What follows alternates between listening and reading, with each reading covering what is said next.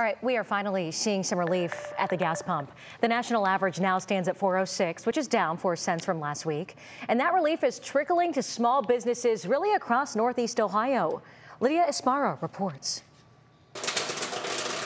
At the fancy Kernel on Clifton, the popcorn is always fresh and trendy, but the business opened during COVID. You know, it's still been a little hard, obviously, with COVID, and then we got hit with the gas prices. Awad, a nurse, owns the business with her best friend. Because they are a specialty store and a small business, they have to drive for their supplies.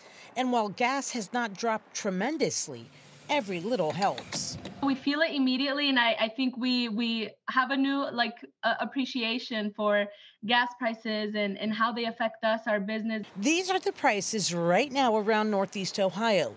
According to GasBuddy.com, they average anywhere from $3.55 to $3.99 a gallon. If you have a food truck like Jackpot Chicken, gas is everything from the truck to the generator which fuels the grill.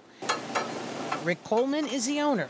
High gas prices doesn't hurt his business, but we're definitely a lot happier when the prices of gas go down because that means the cost of our product, our goods go down. Awad says the same thing. So next time you see and smell all this goodness, remember this. Gas prices do affect every kernel you eat. We definitely feel the effect of it going down, just as intense as we feel the effect of it when it's high.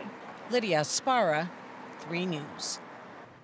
And according to AAA, the national average is $4.11 for regular unleaded. Ohio is $3.77 a gallon.